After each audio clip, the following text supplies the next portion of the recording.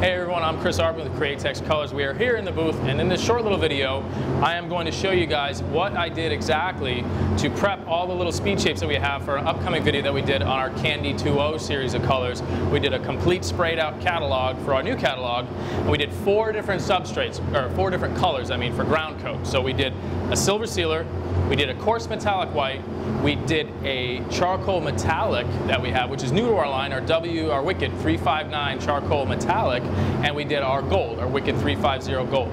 So I'm going to show you guys exactly what I did. These shapes are plastic, ABS plastic, so we just gave them a quick scuff with a red Scotch-Brite pad. That's what we usually recommend for doing plastic. You don't want to lean on it, you just want to dull the surface. So wipe these down with a wax and grease remover, water-based wax and grease remover. The water-based is nice because it helps neutralize the static charge because this is plastic. Tacked them off and we are ready to spray. So for my first color, I'm going to do our silver sealer, our 6013 silver sealer, and that goes directly to this plastic. It has great adhesion. I did about 3 coats. I'm going to show you guys what that looks like right now.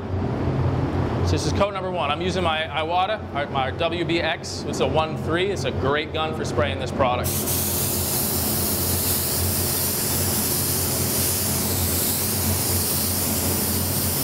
What I'm trying to do is just one nice even coat. It looks a little transparent now, but as that dries, it's actually going to become really opaque. So 3 coats is going to be perfect. It's going to be 2 coats to get a nice coverage, and the 3rd coat is going to give the metallic orientation. So what we're going to do is we're going to move on to our next color, which is it's going to be our 6002 sealer white, and that's going to be the ground coat for my gold and for my white metallic. Okay guys, we're back, and I have our 6001, that's my fault, 6001 white sealer, and that's going to be the ground coat for our coarse metallic white and our gold. The reason I'm using it under the gold is because it's going to make that gold a little bit brighter, and it really gives a nice look to that gold. So these are all actually reduced the same way. I'm actually mixing this about 10% with our 4011, so that silver sealer was mixed the same way. So this is our sealer white going down exactly the same way.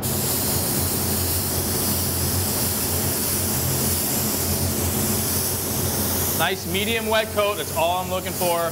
Nice even texture. That's going to dry really nice. You don't want to really pound this on. It's just a medium wet coat. So I'm going to go ahead and spray my other shape while this one's drying. And that's exactly what you want it to look like. Nice medium wet coat.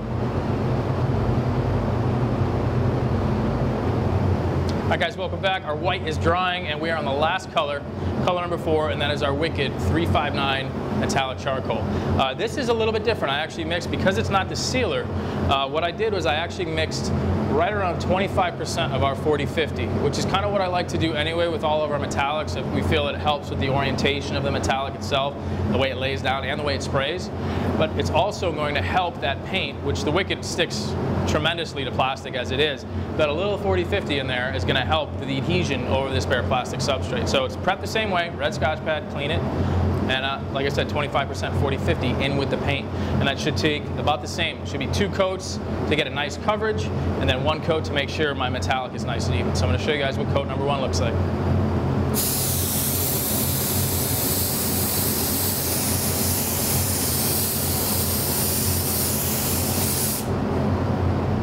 You guys can see that is a nice, rich, even, clean metallic charcoal.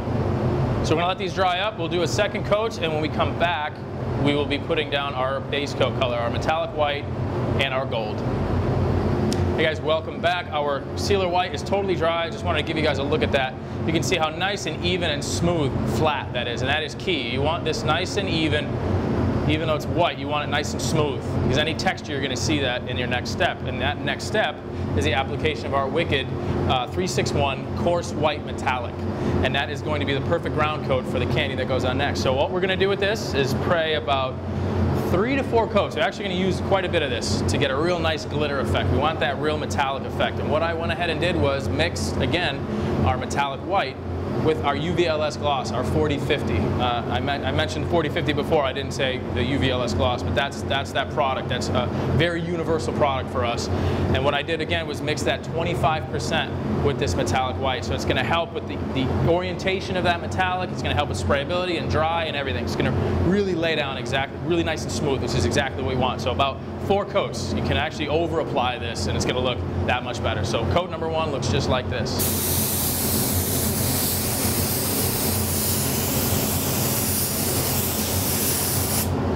And that is just 1 coat.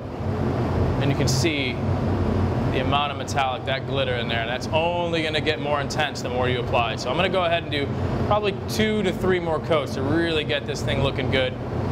And then before we do that, we're going to move on to our metallic gold. So we're going to show you that next. All right, guys, we are back again. Our metallic white is drying, and we are ready to spray our W350 Wicked Metallic Gold. And I mixed this the same way, so I did 25% of our UVLS, our 4050, to the metallic gold, and it's going to do the same thing. Like I said, it's going to really help with that film build, the orientation, everything's going to look that much better. It's going to be nice and smooth, which is something that is key, especially when we're spraying candies over the top. You really want a nice, smooth, even surface so the candy doesn't get hung up in all those little craters.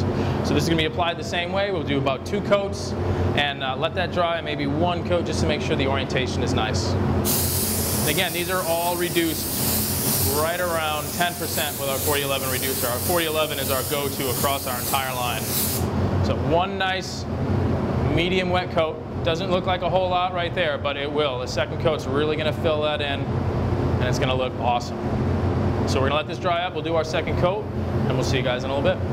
All right, guys, welcome back. Coat number 1 is dry, and that's another thing, dry to the touch. Every single one of these, you want dry to the touch between coats. You don't want it a little wet because it's going to cause you more problems. So I'm going to show you guys what coat number 2 looks like. It's really going to start to fill in, and that gold's really going to pop.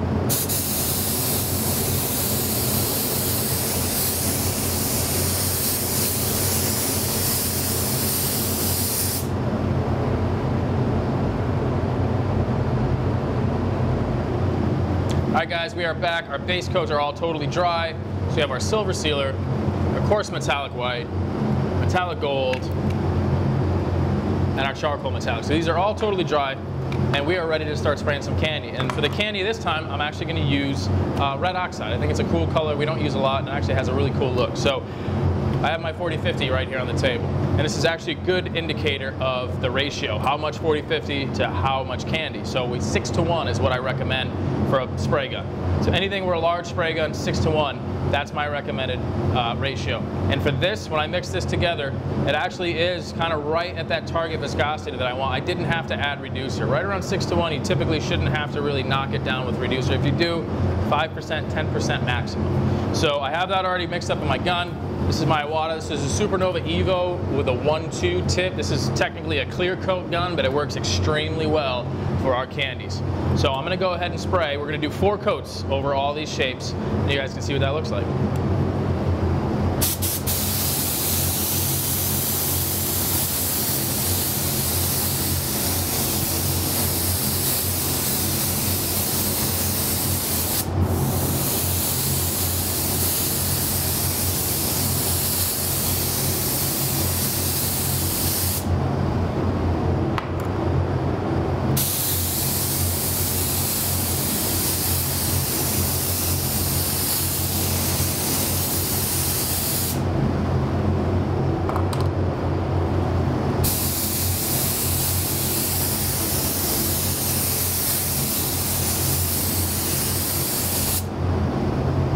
All right, guys, we're back. Coat number 1 is dry. This is something I wanted to talk about real quick and show you guys. It doesn't really look like there's much on here in terms of candy, but that's exactly the way you want to spray this. If you saw the way I was spraying that, it's a little harder to tell on a round shape, but I always talk about a 75% overlap. So you want 75, 75, so that means only 25% of your next pass is getting on that panel. You want 75% overlap, so it's pretty tight. But I put this on like I would spray a medium coat of clear, like an inner coat. I wasn't full throttle like a heavy wet coat of clear, but I want a medium coat, and that's going to help achieve a nice even film and not have any speckles or any kind of blotchiness. And it's imperative that you put it down very even, because that's going to show through the entire process if you have any heavier light spots, which is why I always recommend going a little bit lesser in terms of that concentration, which is why I say 6 to 1 or sometimes 8 to 1, because it gives you more control over building the candy up. And you'll see, I'm going to do 4 coats, and this is going to look drastically different by the time my 4th coat goes down. It's going to look really, really good. So this is coat number 2.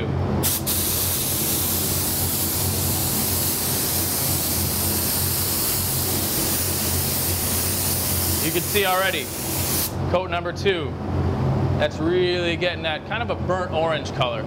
So by the time we build that color up, it's going to look really, really good. So I'm going to go ahead and do coat number 2 on all of them.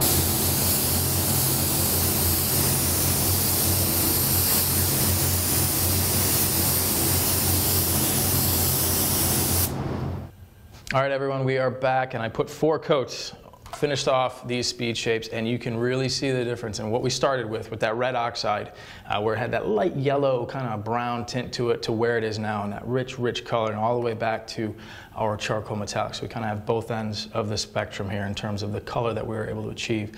So all that's left to do, these were 4 coats, all that's left to do is let these dry up and then top coat it for the ultimate shine in terms of that rich, deep, wet look with a quality 2K urethane clear coat. All of our paints, including our candy2o, are fully compatible with a quality catalyzed 2K urethane top coat, and that is going to give you that wet look shine and that deep color.